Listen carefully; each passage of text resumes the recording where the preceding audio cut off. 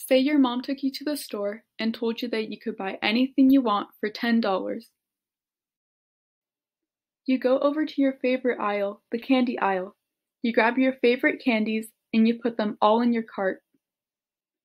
Then you make your way to the cashier. You give her all the candy you picked out and you tell her that your mom gave you $10 to spend.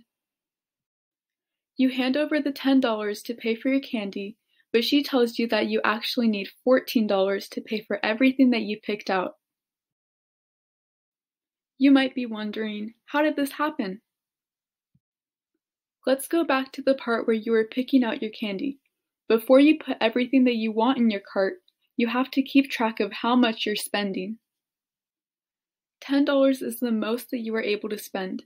From everything that you picked out, one candy costs $5, another candy costs $5, and the last candy costs $4. To not go above $10, you can only buy 2 of the candies.